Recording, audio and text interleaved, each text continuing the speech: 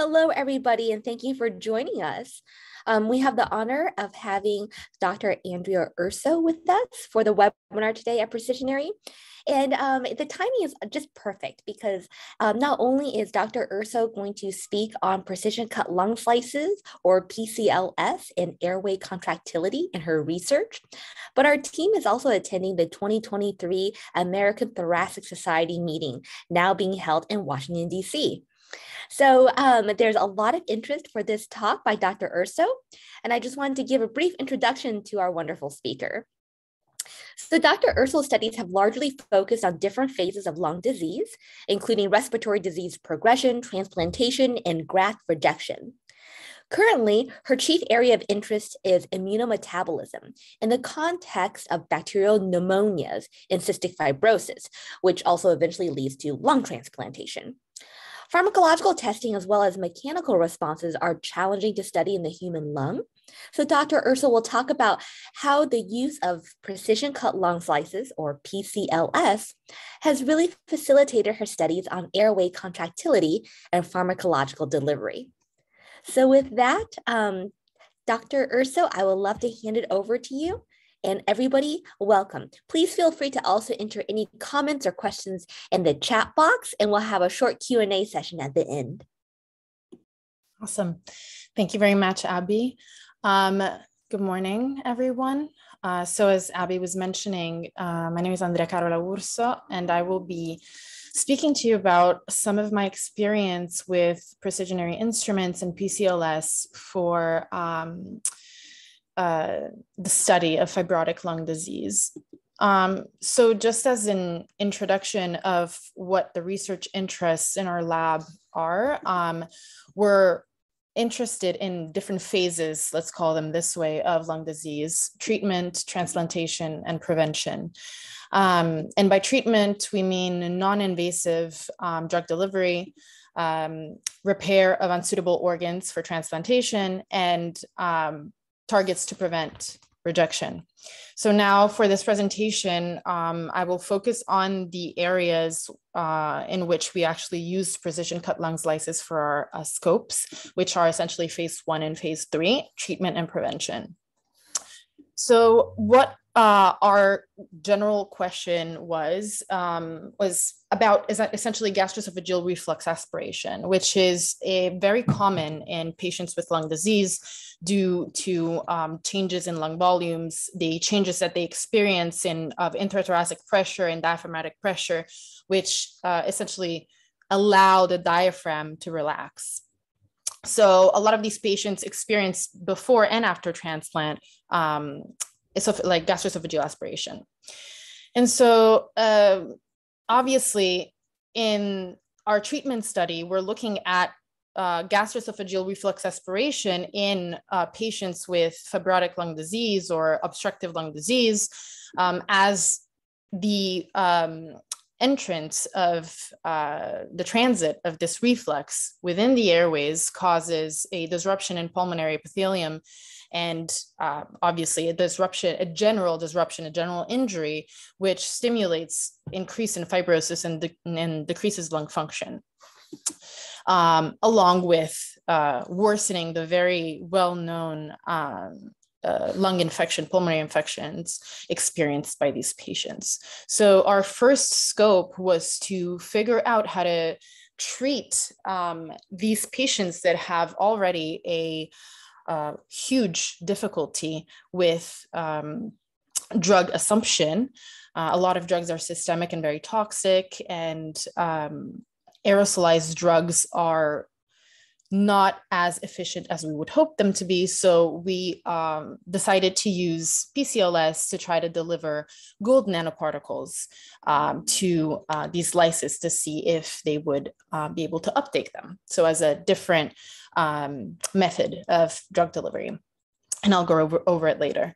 And then for the prevention aspect, very similar. Gastroesophageal reflux aspiration happens after transplantation, where we have an organ that is immunologically compromised, and it is really important to maintain its integrity at that moment.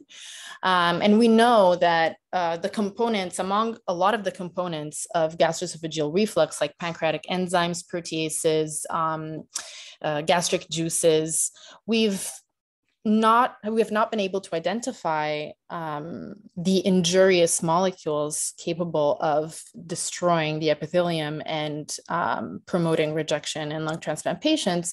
And a lot of our studies in our lab have been focused on bile acids specifically that are basically steroidal emulsifiers that are derived from cholesterol. And their role biologically is to disrupt membranes, and they aid in the digestions of fats. So when it comes to cell membranes, obviously, bile acids are disruptive. And since they've also been studied heavily in the gut, where a dysfunction in production or reassumption of, recycling of these bile acids causes inflammation in the lung, upon aspiration, it would be worse, especially in transplant patients. So our studies have generally focused on this aspect of lung disease.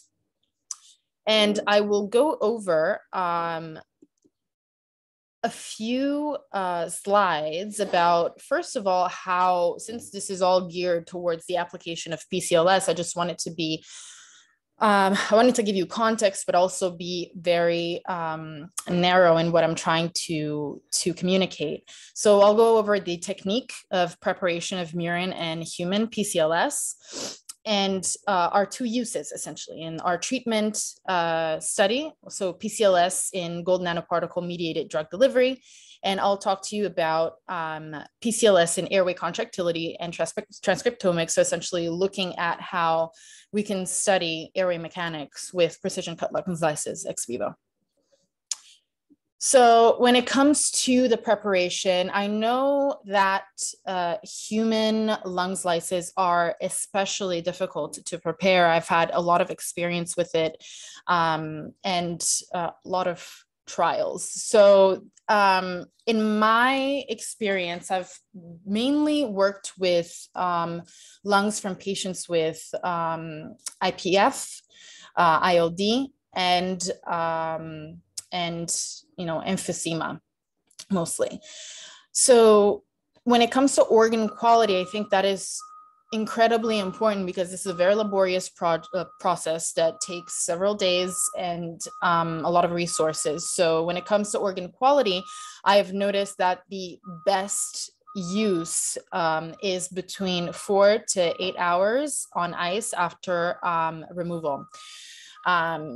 It is always helpful to have airway cuffs for cannulation. Obviously, that's generally very hard because these lungs are most of the time extracted from patients that are getting transplanted. So they need as much airway, as much, their own cuff on the other end as they can.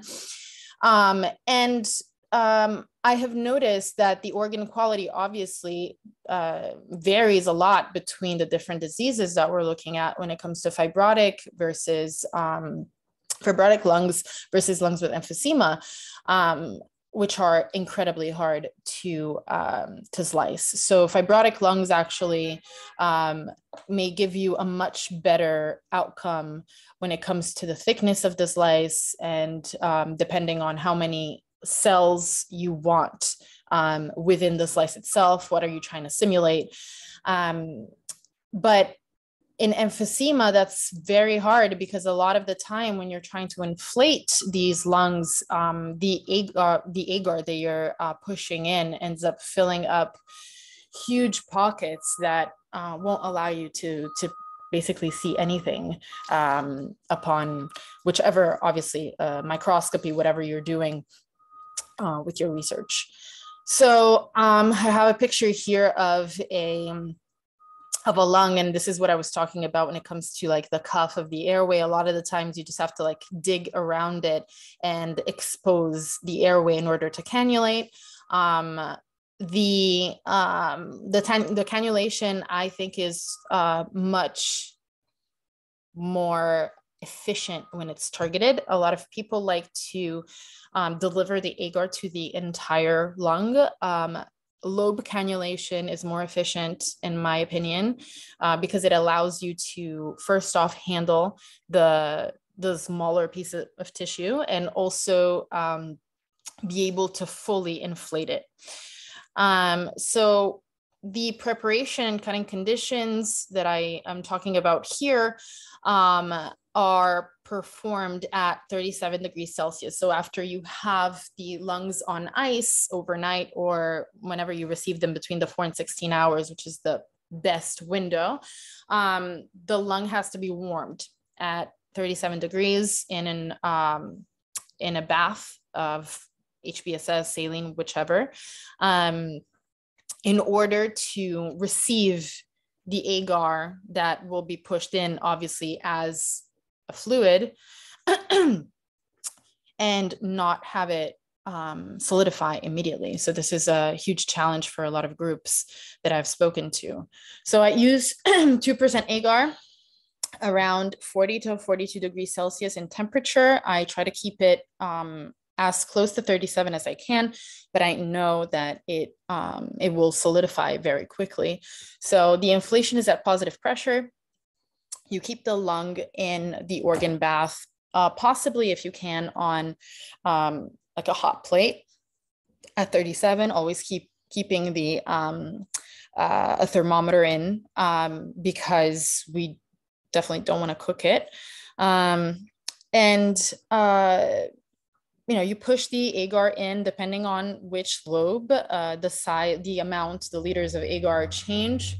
But say for a lower lobe, I would use, I think, about a liter tops of agar. Obviously, there's a lot of waste. You have to keep in mind that there's a lot of waste, and you don't want to find yourself without enough product and leave pockets of air.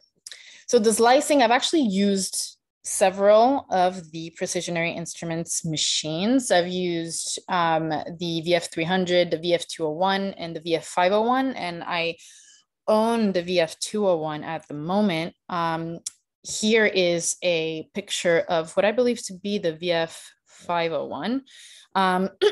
If Abby can correct me, I don't remember exactly which one is which, but this is essentially what this looks like. So the human, you have to obviously two different ways of preparing the tissue cubes for the slicing. For the murine is really easy. It's just essentially cubing whichever part of the lung you're interested in, and mouse lungs slice beautifully if they're well inflated, and you can go as low as 20 micrometers if you wish, if it's well inflated. But for human slices, so they're embedded in 2% agar, and what you would do is essentially fix them at the bottom of the tube that allows you to then push it through, push the cube through to get sliced. So some agar is put at the bottom of the tube. The cube is attached, put on ice so that the agar solidifies and it won't move, because a lot of the issue is the tissue cube essentially just slicing away and like coming out of the tube. And then filling the rest of the space with agar and waiting for it to solidify. So for fibrotic lungs, IPF, CF, I'm just saying the ones that I've had experience with. I could go as low as 100 micrometers, sometimes 80, but those have been maybe 3 times. So I didn't even list it here. I was very lucky. But with good inflation, you are able to do that. And one very important detail of good inflation is utilizing your hands within the organ bath to massage the agar, to basically push through until, obviously I was interested in smaller airways, but to push the agar all throughout the tissue. And that really helps with the distribution of the agar and the the integrity of the lung slices. For emphysema, as I was saying before, it's already extremely tough to cut these kinds of lungs.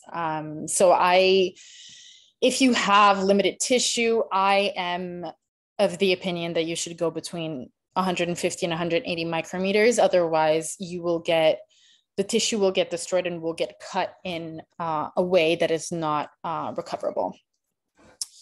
After this, for every experiment that I will show you and that I'll present, the PCLS were incubated at 37 in whichever media you're interested in, depends on the cells you're interested in. I DMEM overnight, and then use the following day.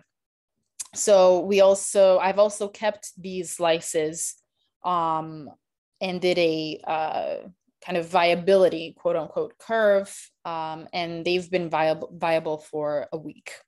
Obviously, they're not as well performing as if you use them the next day, but they can be viable for a week.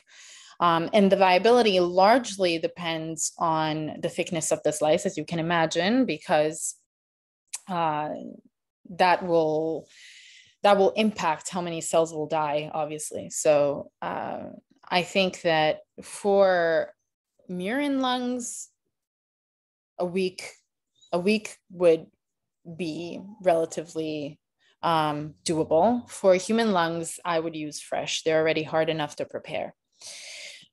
So I have a little video. I would have to exit from this presentation really quickly. I might do it at the end. Maybe it's disruptive, to show you like the slicing, what I'm sure you're familiar with, but it was just like a fun addition. Yeah, Dr. Urso, if you wanted to go ahead and give that a try, I think that would be really exciting. Yeah, for sure. Let me stop share. Let me see if I can, there it is. Can you guys see it? Yes. All right. So as you can see, it's slicing through the cube. And the little slice essentially floats away. I'm just gonna go again. It floats away. If it's properly inflated, it will not stay within the agar. It's just going to move away. These are mouse lungs, as you can tell from the shape, but it's very easy to get good quality product with good inflation. And pushing through the agar in a way that is too disruptive to the tissue, especially these tissues that are already friable as they are, may cause problems. So that's why I'm insisting on the good inflation. I'm just gonna go back to the presentation. Okay. So I'm gonna show you a few figures from our paper in Nanomedicine, where we're looking at fibroblasts in PCLS and how they would uptake targeted gold nanoparticles. Obviously, it's models of fibrosis are challenging to obtain, to say the least. So having PCLS from fibrotic human lungs is a huge resource in order to test these kinds of drug delivery approaches. So here, what we've done is essentially used gold nanoparticles and targeted gold nanoparticles that are meant to be uptaken by fibroblasts and to deliver drug. These slides don't show any drug delivery, but this is just to have you see the the application of PCLS in this case. So here we have coated and non-coated nanoparticles with the antibody for like the CD44 for fibroblasts. And you can see the co-localization of our Alexa fluorophore with the nuclei of specific fibroblasts. So you can really use these slices for, to simulate, obviously, ex vivo uptake of drugs or particles or any substrate proteins. I have many colleagues that I'm collaborating with that are interested in protein delivery to precision cut lung slices, and they're very responsive. And because they last so long in culture, here I'm just showing a 24-hour treatment, and this is after obviously the overnight incubation in media. So they would last as long as a week. So you can also see the viability of the cells of interest and what happens within them for a week. I've also used PCLS for transmission electron microscopy. Obviously, these slices would be 5 microns or less. But they were performed from PCLS. So I always save PCLS in OCT. I save as much as I can, or even fresh. I can send them out. And it's handy because you can have your sample. You can, as you shave away and slice away, you can save some of these samples for future use. And they look at the integrity of the tissue, like the organelles, and the integrity of the cell is stunning, in my opinion. You can see the little nanoparticles here and there within the fibroblast. And so this can come handy for future studies or reviewer requests. So this is just a zoomed in little picture of the nanoparticles within the cell. And we also looked at macrophages, this macrophage uptake, and you can see the nanoparticles in super clearly. And mind you, these are nanoparticles are extremely small, about 8 nanometers. So the integrity of the tissue, like seeing these, depends a lot on the integrity of the tissue.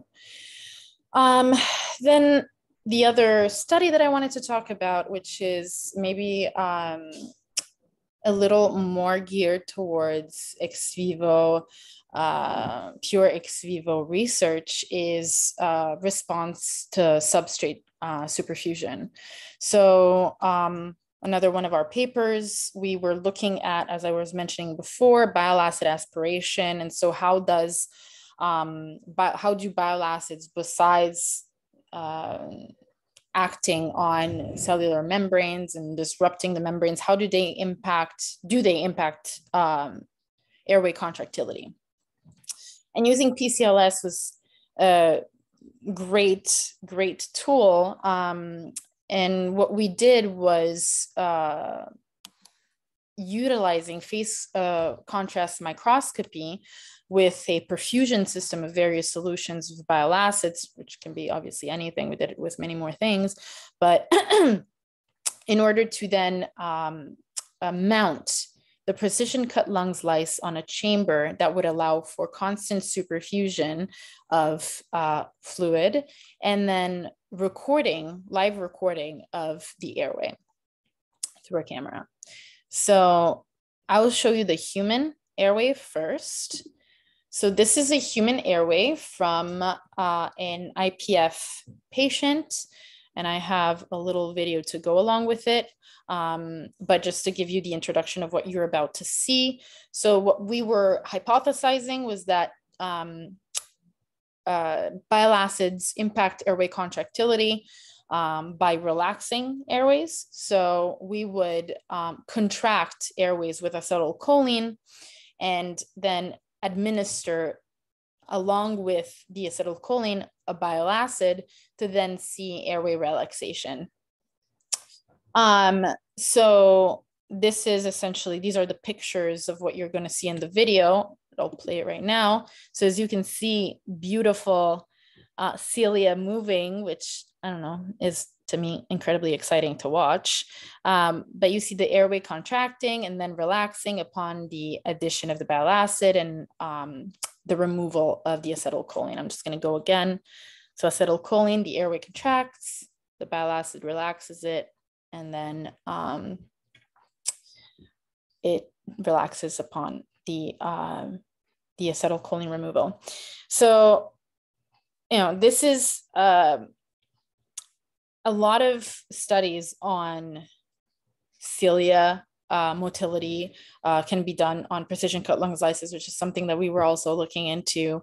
As you can see, the movement of the cilia, the integrity of the smooth muscle is astounding. And this is in human PCLS, which are incredibly, incredibly tough to make. Now I'm going to show you the beautiful video of mouse lung slices, which are just perfectly round and wonderful to produce, super quick to produce. The same principle here, the contraction of the airway with acetylcholine and the relaxation with bile acid. So you can see in the video, this bile acids alone doesn't do anything, and then the contraction, just beautiful, and then relaxation and contraction again a little bit, and then release.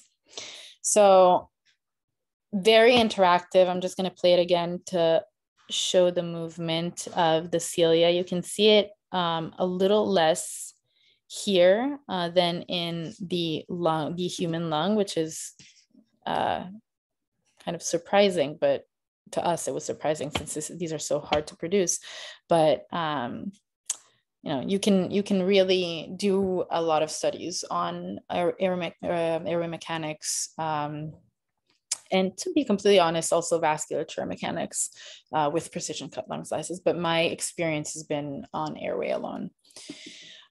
So the key concepts of this presentation are essentially that human PCLS can be prepared from a variety of disease tissues. There is way more to say than I'm saying right now, obviously, and I'd be happy to talk more about it for anyone who has any questions.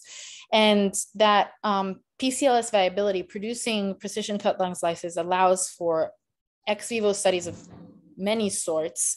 In my experience, has been on substrate uptake and airway mechanics. So if you have any questions, I'd be happy to take any. There's my contact below. If you have any follow-up questions that you'd like to ask, and I'd be happy to respond. Wonderful. Oh my gosh, Dr. Urso, thank you so much. And I really like the videos that you show, both of cutting and of the contractility and relaxation. So I want to definitely open up the floor if any of our attendees have questions. I think a lot of our interested people are actually at ATS.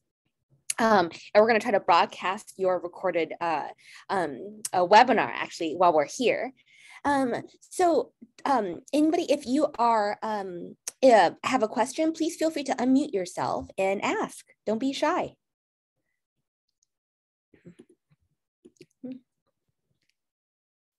If not, we can also wrap up early. And Dr. Urso, I hope it'll be okay if we have additional questions that come up later that we can email them to you and get your expert input. Absolutely. The email is right here. If anyone, even if you don't have questions right now and you run into issues or questions later, feel free to reach out. I know it's a very challenging endeavor, especially when you do it alone. So I'd be more than happy. And I obviously shared limited information. I didn't know how much time I would have. So there's way more to say about preparation and the protocol for precision-cutlungslices. So I'd be happy to take any questions even in the future. Excellent. Thank you so much. And thank you everybody else for attending.